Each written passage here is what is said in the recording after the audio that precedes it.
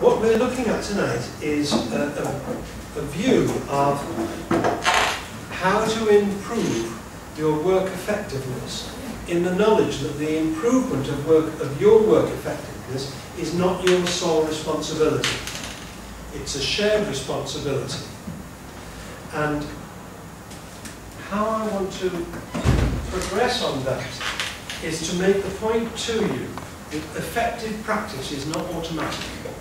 It does not just happen by some kind of magic. It is thoughtful practice. It is reflective practice.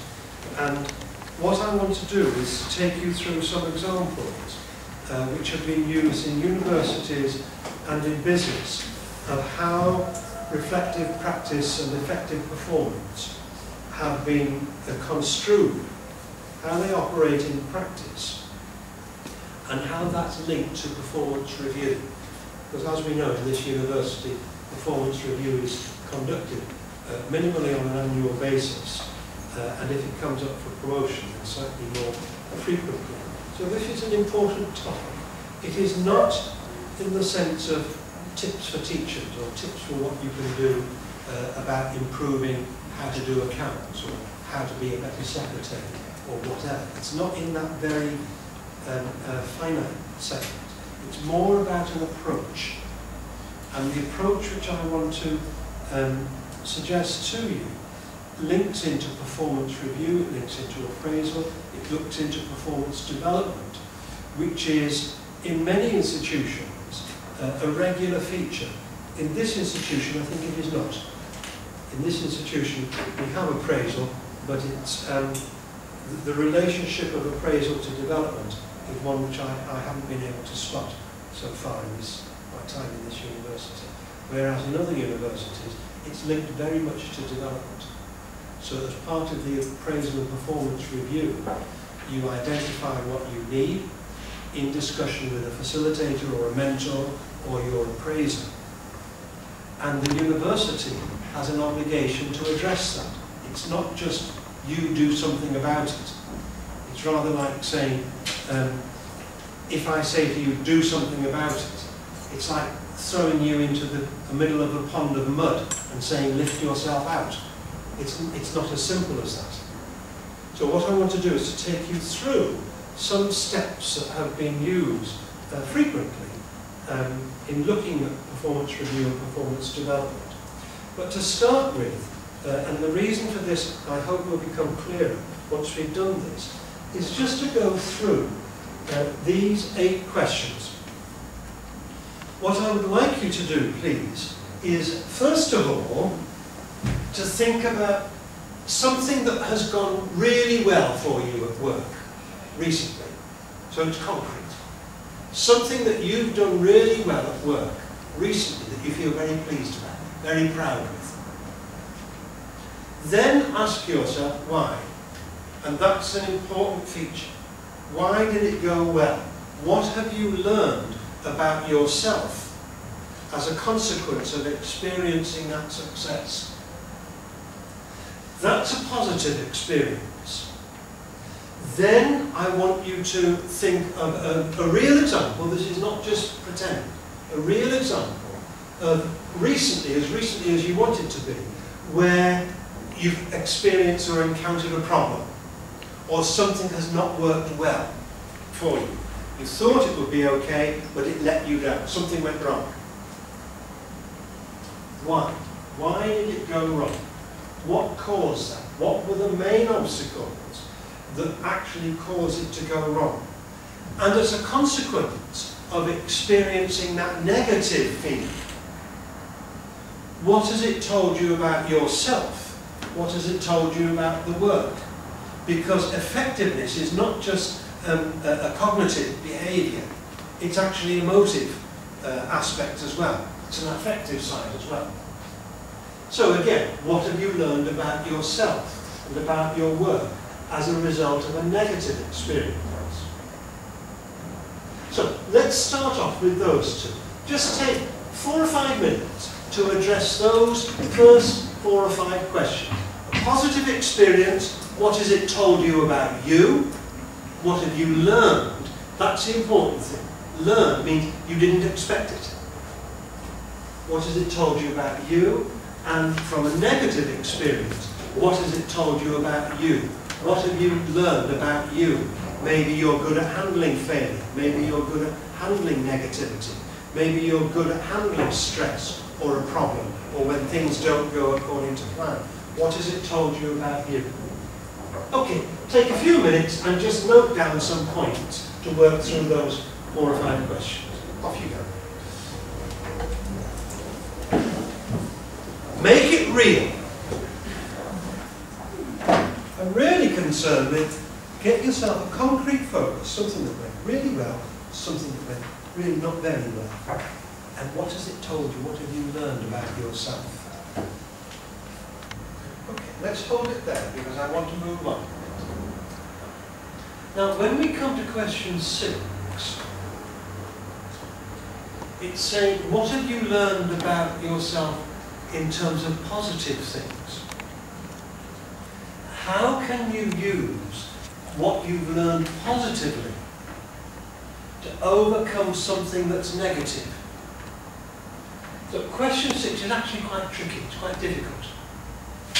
How can you use a positive feature of yourself to overcome or to try to overcome the negative feature? Try and work out your answer to number 6.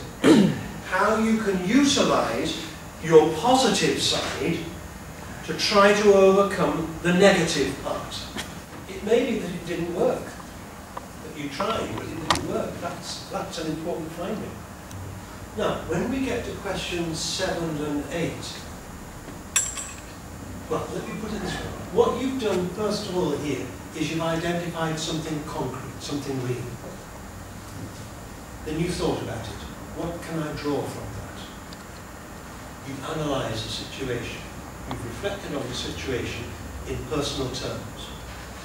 Then, how can you work on the positives to overcome the negatives? That's question 6.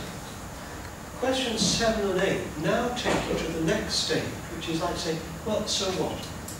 What can I do about it to try to build on what I've learned? What are my developmental needs? If I've identified a problem, how can I go about solving it? What needs to happen to me? Maybe I need more training. Maybe the university needs to do something for me. Questions 7 and 8 are moving from analysis to reflection. Now they're moving to development. What can I plan now for my development? What do I need for my development to be able to work more effectively on these kinds of issues? Try and work out maybe just 1 or 2 points in response to questions 7 and 8. What do I need to develop? What needs to be developed in me? Maybe what training do I need? Maybe what support do I need? What do I need to do? What does the university need to do? What does my boss need to do? So that I can really overcome one of the challenges that I've faced, one of the difficulties that I've had. Take a moment or 2 just to identify 1 or 2 concrete, real things. Not just, I need to try harder. Or the university needs to give me more training. That's too general. Something very specific. Almost so that you can say, if it were to happen, I would know that it had happened. So it's evidence. Think to yourself, those of you who've been in the university for more than 1 year, that's more than 1 cycle of performance review and appraisal, and ask yourself if that process that you very quickly, in a very short time now, that process that you've gone through, whereby you take a concrete situation, you analyse it, you reflect on it, you learn something from it, as a consequence of that you want to do something about it. So you plan for how to address that. Think to yourself, in your performance review or your appraisal, has that happened? Or has it been simply a question of, oh, tick the boxes. Has your performance review actually encouraged you to really review? That doesn't mean just to think of something, it means to reflect on it. As a consequence of that, to plan what you want to do about it. And as a consequence of that, what the university needs to provide for you. You see, what you've got here in microcosm is some key features of effective performance and the development of effective performance. This is what you did. First of all, you identified a concrete situation, real, so it's evidence-based. It is not just somewhere up in the clouds thinking about it. It's highly focused. Then you review it. You reflect on it. You think about it. Otherwise it will not automatically correct itself or improve itself. Effective performance is thoughtful performance. Then you look at your strengths and you see how you can use your strengths to address some areas that are not so strong in you. This is not a matter of blame, it's just a matter of the real situation. Then, I mean, it was interesting to hear Jean-Paul's comment there, will this be shared? Because that actually proves my point, that when you get to this level of trying to improve your performance, it's actually a very delicate personal matter. It's not just about something out there that's work. It's something with you. And when things go wrong, that's very challenging to people's self-esteem. So you've got to think about that emotional side, that affective side of you. How do you cope with when things aren't going very well? Do you talk to someone about it? Do you keep it bottled up? Do you share it with someone? Do you not share it with someone? So what we're saying here is, if you're going to improve, actually it's got a personal dimension to it. It's not just about the content of your work, learning how to use Excel, learning how to use Microsoft Access or whatever.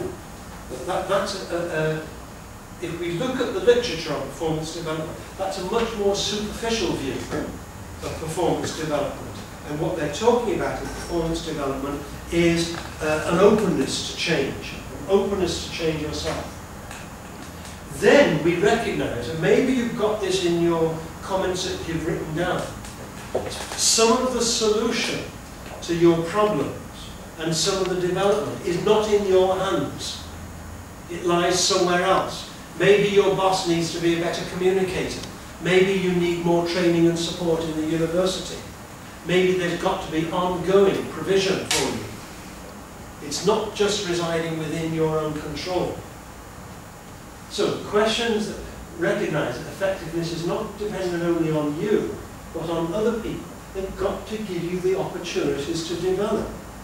Ask yourself, is your boss or your line manager actually giving you the opportunities to flourish? Is your boss giving you added value? Or are you slotted into a job like a pigeon in a pigeonhole, and there you stay, with no development? The point that I'm making is that that review actually links to development, and in that development it's a shared enterprise between you and the providers of your development. We focus on evidence. I ask you to look back. I ask you to learn, and then the last two questions were asking you to look forward, prospectively, not just retrospectively. That starts to get you into a cycle of review and plan, review and plan, review and plan. Put the plan into practice, see how well it's gone. That means you can't just hope that it will happen. You've actually got to plan for an intervention to happen. Now that intervention is not just your own responsibility, it's the university's responsibility. What we're talking about is planning, doing, reviewing. That review goes into the next cycle of plan, do, review. And that's what we've got on the slides. Look at what I put at the bottom of the slide that you have there. If you are going to be an effective practitioner, you need to think about what you're doing. Now, what I've tried to do in the next slide is just to unpack that, to say, if we're looking at effective performance review, effective performance development, it's got to be based on a rationale. It's got to be principled behaviour. And what I'm saying here is you've got to think about it. It won't just happen automatically. It actually requires reflection. It must lead to action. Just thinking about it is like contemplating your navel, your belly button. Very interesting, but it doesn't help you. So you need to then lead that into practice. I'm suggesting that performance and development are linked. Think about this university. Does this university link those two? Does it link performance and development? Or does it just expect performance? Think about the performance appraisal. Does it actually link those two? It involves planning and development and review to see, as a consequence of the development, has it made a difference? And here where the university has an obligation, does the university help you to become a richer person in terms of your work, a more effective person? Point 7 is an important one, because you've got to say, well, why should I? Why should I take the trouble to develop myself? Why should I take the trouble to come on a Monday night when I could be having dinner? But I've chosen to come here. What's the incentive and what's the reward? Apply that to this university. Is this university giving you sufficient incentives? Is the university giving you sufficient rewards? Not just financial, although financial is highly significant. I'm going to come back to point number 7 a little bit later this evening. Performance appraisal must be evidence-based. Now, last week and the week before, when we had the teachers in the university coming to the session, we were putting to them the benefits of keeping a teaching portfolio, like a dossier, a file or a folder of everything that you've done of significance during the year, so that when it comes to performance review or promotion or career development, you've got the evidence there. Maybe as administrative staff, or as well as academic staff, as administrative staff, that could be useful for you. A portfolio of your best moments, or some kind of diary to report important stages in your work over the year, so that you've got evidence, so that when it comes to a performance review, you can't just say, oh, I think I've done really well this year. Because my response to that is, prove it, where's your evidence? Similarly, if someone says to you, I don't think you've done very well this year, you say to them, where's the evidence? It's a two-way thing, it's dialogical, it's not a monologue. So it's evidence-based. You have to reflect on it, and as I've got here, it's dialogical, it's a shared responsibility. Now, that's all very well, having principles. How do those principles then translate into practice? Well, here are some examples. Continuing professional development, CPD. And this is taken from the Quality Improvement Agency. And there's a few points I want to draw to your attention here.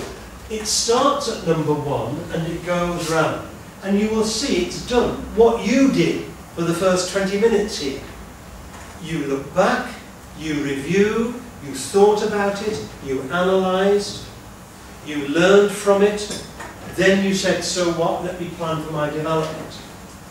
And indeed here, when we get to here, this is about keeping the record, the evidence base. But look what happens when we get to number 6, which is the final review. doesn't stop.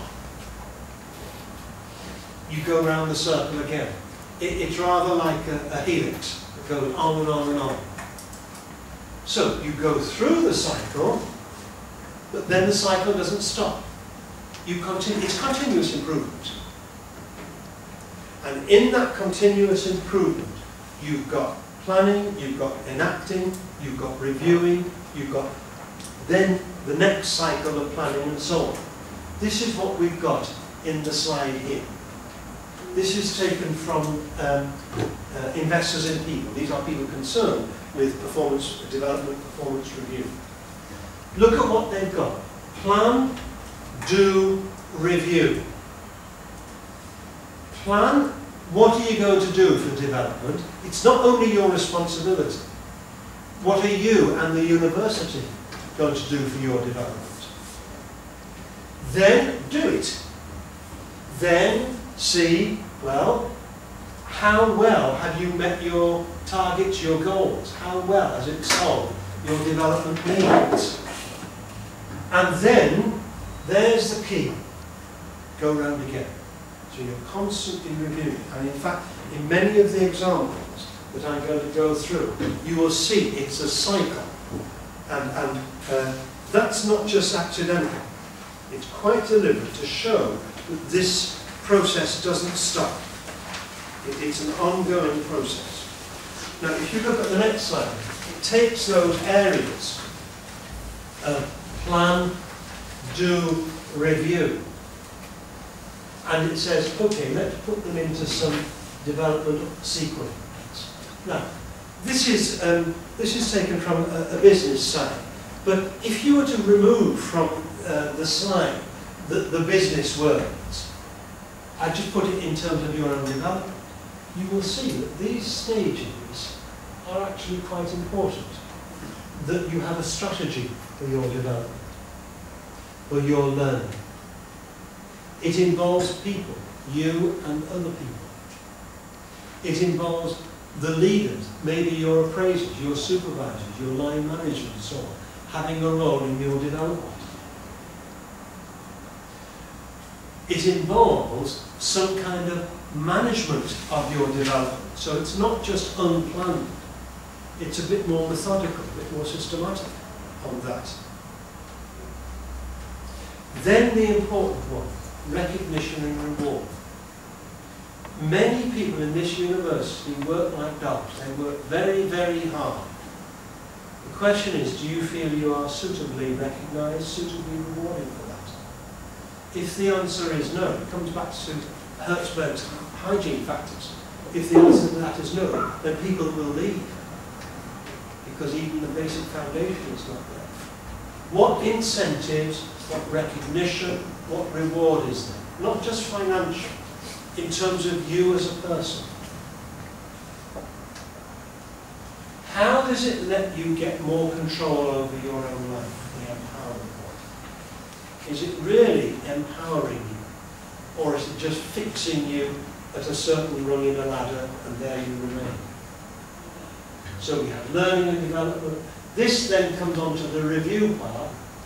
How well has your development addressed the areas that you wanted to develop? Because this planning part is about setting goals and targets. And then, as a consequence of the review, we go round again. Now, that's an unpacking of the previous slide. Look at what we got from the University of Melbourne. And they've got 4 main parts of their cycle that goes round and round. You plan. As a consequence of the review, you plan what do you need to do next. That's what I asked you to do in your 20-minute, 25-minute exercise. What are you going to do about having identified a problem that you have? What does it mean for your development? Where do you need to go so that if that problem arises again, you know how to handle it? Then, as the next part of the cycle, you talk to someone about it. A mentor, a supervisor, a facilitator, your appraiser. It's not just you on your own. And I think this university needs to recognise that a little bit more, because the appraisal is something that is done to you rather than something with you, and it should be a shared exercise. And look at what we've got from Melbourne. It's two-way feedback. Does that happen in this university? Can you comment on your boss? Is there 360-degree appraisal? If only. You discuss your progress, you update your objectives, so it's an iterative process. But it's dialogical. The word is discussion. Then you review it. Then something happens as a consequence of the review. You don't just put the appraisal document away in a file and there it gathers dust forever and ever and makes no difference. It actually brings some significant consequence. Does that happen to you in this university? Are the rewards worth getting? Many years ago, I was doing a consultancy for a big company in the Cap, and they said, oh, we have incentive schemes, we have reward schemes. Then when we talked to the employees, they said, yes, we've got reward schemes, but they're hopeless. You work like mad and the reward is pathetic, it's not worth trying. Because the benefit that you get from all of the cost of your energy is not worth it. So if you're going to have rewards and incentives, make them worthwhile. Don't make them insulting. And then you go to the next round of performance development and review. Now, what we have here are 4 areas. Performance development planning. That involves you. You have to take a responsibility for planning. Where do you want to go next? What do you see as your next goals and targets? What development needs do you want to be addressed? You discuss them, you review your performance, and then something happens to recognise that performance. Be the performance good, bad or indifferent. Now these 4 areas, planning, discussion, development, review and reward and recognition, in the following slides, each of those areas is addressed. So for example, on your slide 9, this is the development planning part. Slides 9 and 10 deal with this. And it involves maybe setting targets or goals, identifying success criteria. How will you know if you're getting better?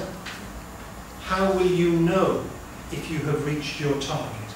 My target is, by the end of this year, I will have been trained in blah, blah, blah, blah, blah. By the end of this year, I hope that I will have had the opportunity to do blah, blah, blah, blah, blah. Now, that's not just your responsibility, it's the university's responsibility. What are they going to do for you? And it should make a difference. Ask yourself, does the performance review and appraisal in this university actually make a difference? Does it help you to get promotion, for example, or is it simply a negative? It stopped you from getting more money. It stopped you from getting promoted. Is there a link between appraisal and reward? So you talk about your expectations, you set your objectives, and how you will know on the indicators whether those objectives have been achieved. And you need to put it into some kind of sequence and time frame. Otherwise it's too loose, it goes nowhere, it just wanders. Setting a definite time frame. So by 3 months I want to have done blah blah blah blah. By 6 months I want to have done such and such. By 9 months such and such. So that you can really stretch yourself. These are stretch goals, if you look at the business literature. You stretch yourself, but you've got an evidence base for if you've reached those. And on this, what the next slide about development planning is suggesting is that your development plan is not just your plan. It's a bit like a contract between you and your supervisor, you and your boss. Now, this doesn't happen in this university. But typically, if it's viewed in contractual terms, it means that both parties have an obligation. And not to fulfill that obligation is a breach of contract. It's rather like, for example, in my own field, in education, if there are children with special educational needs, maybe they have learning difficulties, behavioural problems, maybe psychomotor difficulties or whatever, what happens then is the child or the child's parents or guardians then have a contract with the education services, whereby the education services have a duty, in the UK it's a legal duty, to provide certain services. And the parents have to do their part. And if either party defaults on this, then there's a legal breach of contract. Now, we don't have that in this university, and maybe we don't want to make it as harsh as that. But there should be a sense of obligation for you to do something and for the providing party to do something for you. It also means that there's got to be a proper opportunity for you to develop. Now, look at this, for example. Look at tonight. Here's an opportunity for you to learn about something to do with your work, about performance development, performance management. When have you got to do it? Outside your office hours. That sends a very clear signal. I was very upset about this because I'd originally planned to put it into working time. I was overruled. It sends a message of how important the university values it. If it's serious about it, it will build it in as part of your work commitment and as part of the university's commitment to you. And to say, as was said to me, oh well, UMAC does it out of office hours, there's no argument at all. Set 6 to 8 key objectives. Don't be over-ambitious. Keep it small so it's achievable. Because if you achieve it, you will get a success. That is so important to feel success. That's why I asked you about the personal side in the first question. What have you learned about yourself? Success is a powerful motivator. And then we've got a range of other factors that feature in there, which I won't develop at the moment. So we've got the performance development part. Then the second part of the cycle was the ongoing discussion. And here we've got the ongoing discussion, which is integral. It's not just something that maybe happens once a year. Is it part of an ongoing dialogue? Now, in fact, in some of the academic departments, it's much more developed than in others, where there's, I don't want to use the word supervisor, more of a senior member of staff is discussing with the newer member of staff, or the more junior member of staff, about academic development, research development. How can I help you? How can we plan together? Now, on the administrative side of things, is that happening? No, it doesn't necessarily have to be formal. It can be on an informal, developmental basis. So for example, the 3 people from QA and Keith are here. Our discussions typically are not formal. I don't go and say, right, we're going to talk about appraisal and performance review. But on an ongoing basis, we're talking about what's happening in the work. If it's too formal and too rigid, it becomes fossilized. On an informal basis, as long as it's working, then that's quite useful. But it's got to happen. There's got to be discussions. Are you getting support and development? Are you updating your objectives? Think back, for example. Let us say 1 year ago, you had done that exercise that you did at the beginning of this evening. And then you do it again tonight. Would you be writing the same things? If the answer to that is yes, then how much have you developed? maybe not much. It could be that you are being trapped by your work. That's why some people move out of this university, unfortunately. So you have to update your objectives, so part of the developmental process. Then you have the performance development review. And what I've got on the list there, I will not go through it, it's too long to go through at the moment, is a whole range of things that you could focus on in looking back at this review. And it goes on about the discussion side of performance review. Then we go on to rewards and recognition. And you will see on your slides that there are 1, 2, 3, 4, 5 slides about rewards and recognition.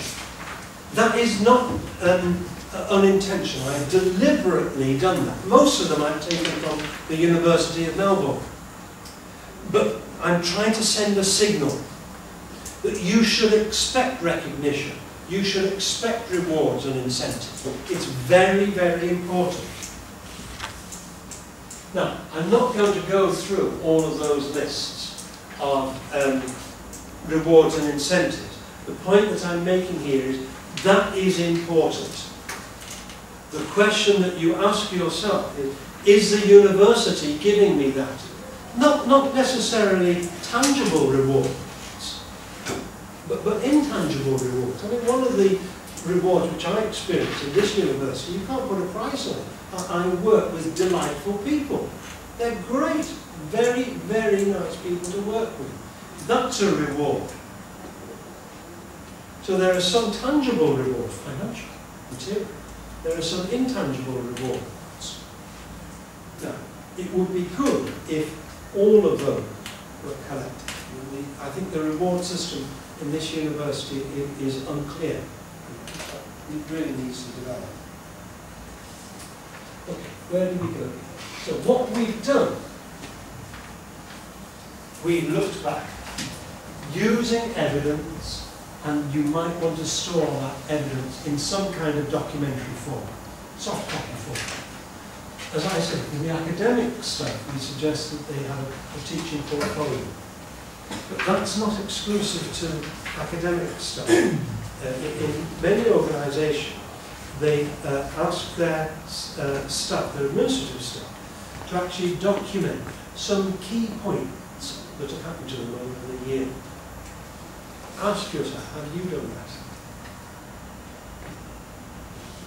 It might be simply a matter of updating your resume or updating your CV, like training things that you attended, like particular skills that you feel you developed.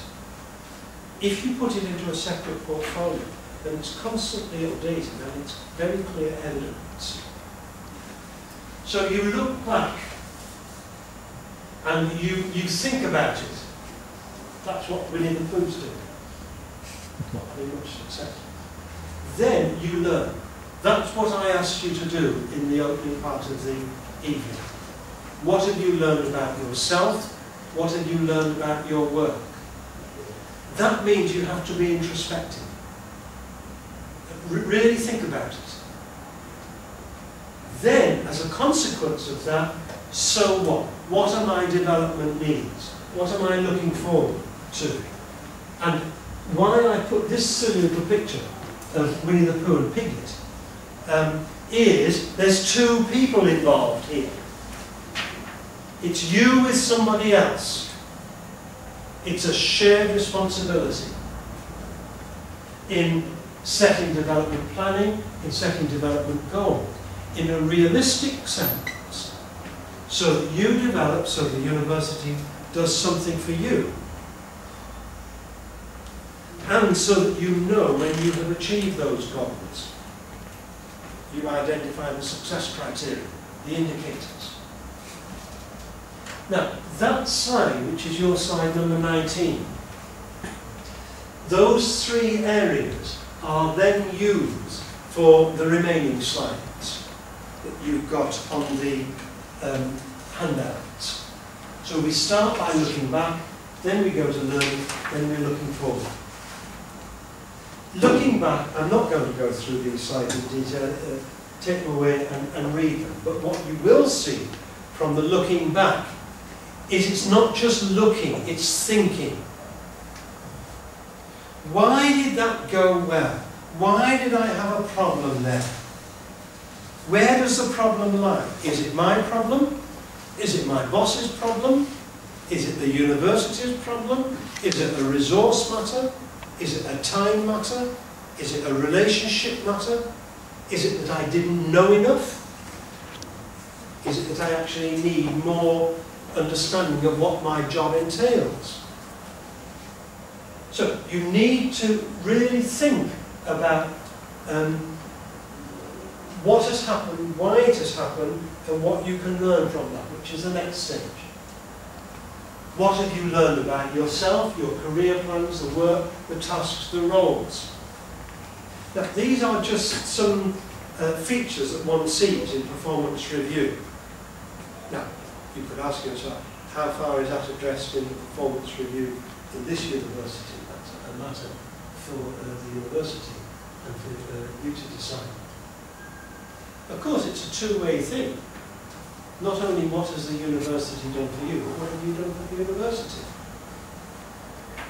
Now, in most cases, it should be symmetrical. It should be a nice balance. Ask yourself if there is that balance in your work. The amount of work that you're putting in, your contribution to the university, are you getting sufficient benefit back? If it's asymmetric, that's one of the reasons why people leave. Really think what new skills, not just honing up existing skills, what new skills, what new competencies, what new knowledge have you got in the last year? Or are you simply rehearsing and repeating what you already knew before you came? That is, for example, with our academic staff, that is quite a difficulty, because they say, for example, in research, I don't have time to do research, so I'm basically rewriting parts of my PhD thesis. That's not new. Or they say the only thing I'm learning is how to deal with students with a bad attitude, or how to deal with students that turn up in a very aggressive manner. Now, that's learning. Of course it's learning. Is it enough? So, look at your knowledge, skills, competences in terms of novelty, because that's where you're getting added value. If you're not getting that, that should go into your development plan. I need to learn about blah, blah, blah, blah, blah, blah. List it off. And then here, this comes back to the issue of motivation. The best form of work, the best form of learning is motivated learning. How are you motivating yourself? How is the university motivating you? Or conversely, switching you off? It's a shared enterprise. And in looking forward, what can be done to really improve you, to develop you? What training do you need? It comes back to the plan, do review, it comes back to the setting goals and targets. It's a very simple cycle, really, in the slides that we've got here. And then that's taken forward into the last slide that we've got. So those last 1, 2, 3, 4, 5 slides are developing the Winnie the Pooh slide. Just unpacking that. Now, what we've got here really is, it's both a very simple message, but it's actually a very complex message. Improving your work effectiveness, improving your performance, requires both parties. It requires you as the employee, it requires the university as the employer. To work on and to work with evidence. So you've got to keep the evidence. It requires you to review. It requires you to plan. It requires you to do something about it. It requires support and development. It requires opportunities to be given to you to actually expand your knowledge, your skills, your competencies. That's why, for example, in many workplaces, they have job rotation, so that people learn about different aspects of different jobs. It requires you not only to review, but it requires some kind of reward to be discussed, some kind of incentives to incentivize your performance, to incentivize your development. Why should I bother? So, in a sense, my message is simple. I've just listed off a whole lot of things that need to be done. The difficulty, and what makes it complex, is that then has to be translated into practice. Now, all of that I've said for the last half an hour should feature in your formal performance review, your appraisal in this university. The forms that you fill in, the discussions that you have with your appraiser, what you can do to progress, what you can do to improve, what the university can do for you to progress you, to improve you. It's a shared exercise. Now, when you next go through your appraisal or your performance review, see if the points that I've raised with you this evening actually feature on your appraisal or your performance. There may be a gap.